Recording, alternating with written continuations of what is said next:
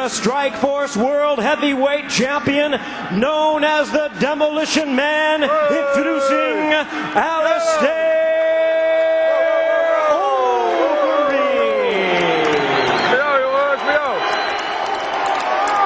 And our referee in charge now to give instructions, Big John McCarthy. Right, come here. Alistair, come here. Let's go.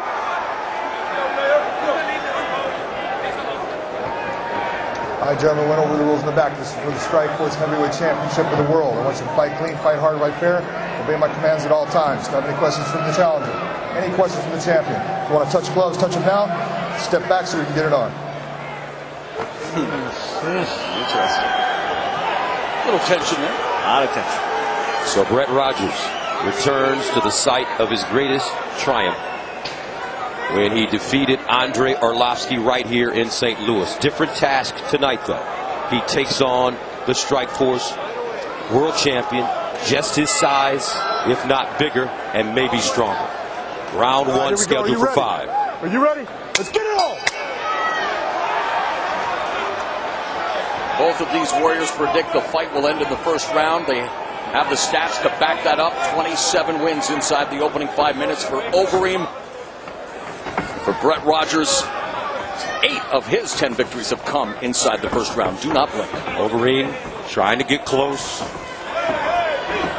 And they engage. The clinch game is going to be important in this break. It's going to be very important, as well as Brett Rogers jamming the power of the big man.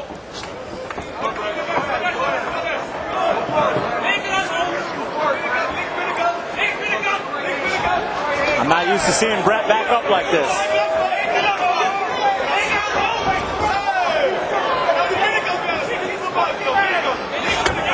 Also already relying on his kickboxing background. And remember, this guy is a K1 level kickboxer, holds a win over K1 bad boy Badr Hari. He's working a smart game here, working on that leg of Rogers. Rogers dropping his hands already. He said the main thing he learned after losing to Fedor was to keep his hands up. And OVEREEM showing his strength as he just tosses Rogers to the canvas. OVEREEM. Big right hand by OVEREEM. Not letting him breathe. OVEREEM staying right on top of him. This is those 33 more fights he has than Rogers coming into play here. And as proficient a striker as OVEREEM is, watch your fingers in his 19 face. of his career wins have come via submission, known for a very wonderful guillotine choke. I bet you it's not comfortable, though. By the way, OVEREEM trying to give himself an early birthday present. He turns 30 on Monday. OVEREEM so strong. He uses the elbows. Ooh, very nice. And now the knees. And he's just hanging out in position, beating on the big man. Now he gets him up to the fence. Let's see if Rogers can do what Villasenor did in our earlier bout against Jacare and use that fence. The way he's sitting right now, there's no power. He's got to get his hips on top of that, his feet on top of that cage. He's got to crawl all the way around. Don't let the hand come straight up and down, Alistair. Your referee, Big John McCarthy, can't deliver the 12-6 elbow, an illegal elbow strike. Yeah, Brett's got to scramble now. Well, here's that guillotine choke, baby. Rogers trying to cover up. He's in major trouble. He's in big trouble. He got to get his scramble on. And he's got to try to get to a dominant position, because this is not where he wants to be.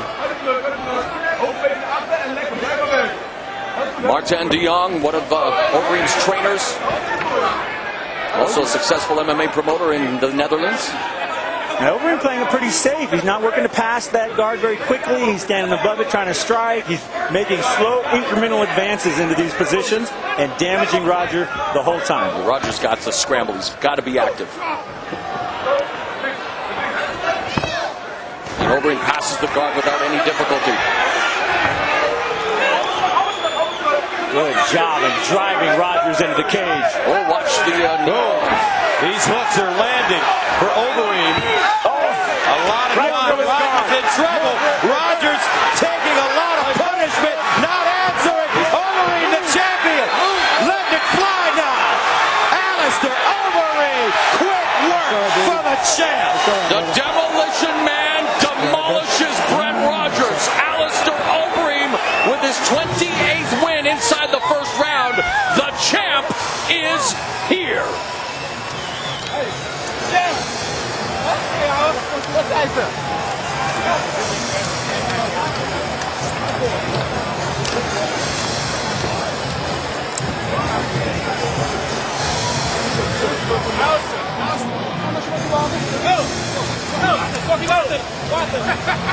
Two and a half years after becoming Strikeforce heavyweight champion, ALISTAIR OVEREEM returns to the promotion and success.